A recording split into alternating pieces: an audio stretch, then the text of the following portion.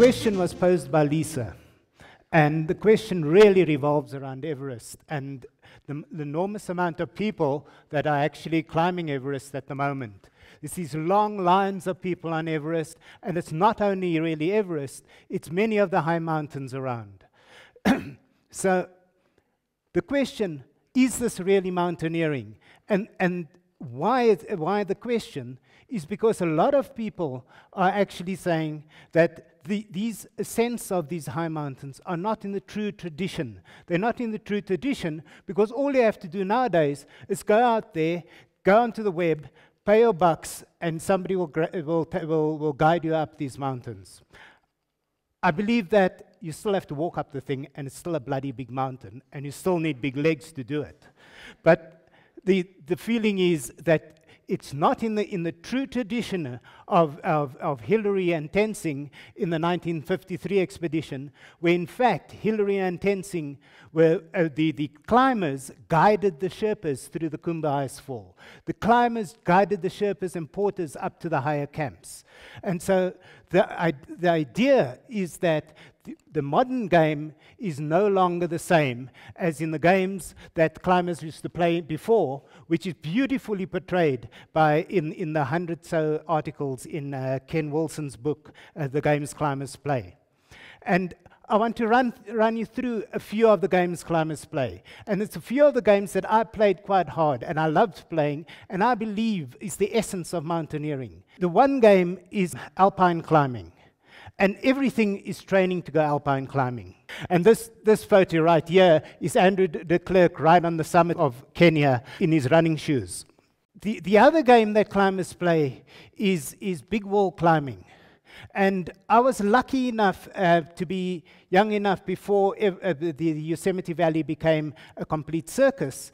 And I actually, there can be as many as 1 million people a day or something horrible going through the place. It really gets ridiculous. I was lucky enough to go there when there was only 2 or 3 parties on the nose route. And every route we climbed on Table Mountain was training to do this route, the nose. All our climbing was actually directed towards this. We were training to go and climb the nose. And here we are on the great roof on the nose. What we were doing is playing the game. We were playing the game that went from big wall climbing through alpine climbing, through bouldering was part of the game, and Himalayan climbing. And bouldering was training to go trad climbing, which was training to go big wall climbing, which was training to go alpine climbing, which was training to go Himalayan climbing. You were always training to go climbing. I took a look at the ascents of Everest. And one of the remarkable things, and this is something I really found fascinating, was this point here. 1990 is when the number of ascents actually kicked off. Before that, the number of ascents on Everest burbled along somewhere around about 20 ascents a year. And then suddenly in 1990, something happens that actually kicks off the ascents. I looked at the world population. I'm a scientist, so I have to do this kind of thing, give you some numbers. I looked at the world population at the time. And what is interesting is, from 1990 to the present, we had almost 2 billion people arrive on this earth. It costs R500,000 to climb Everest. R500,000. It's not cheap.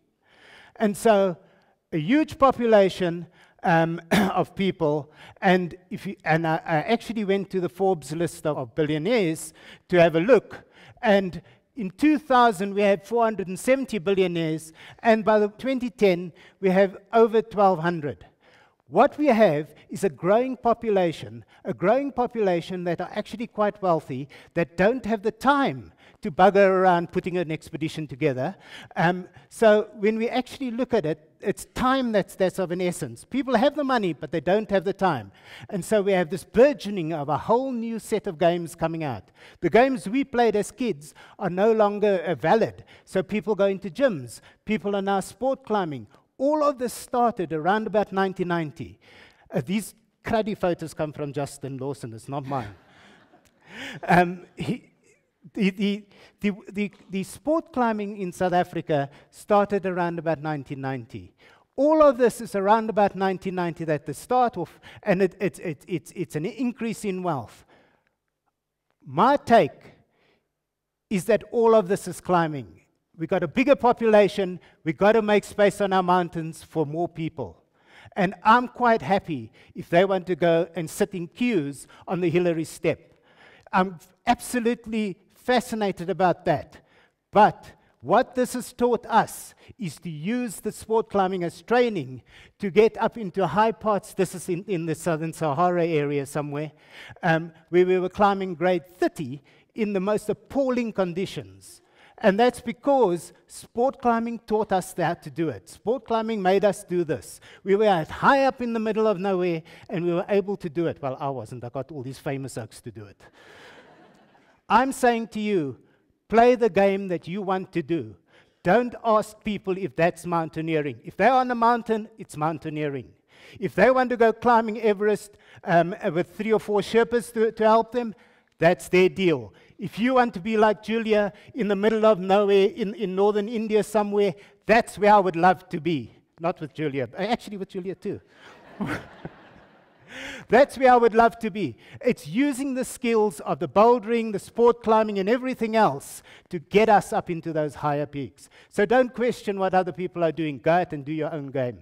Thanks.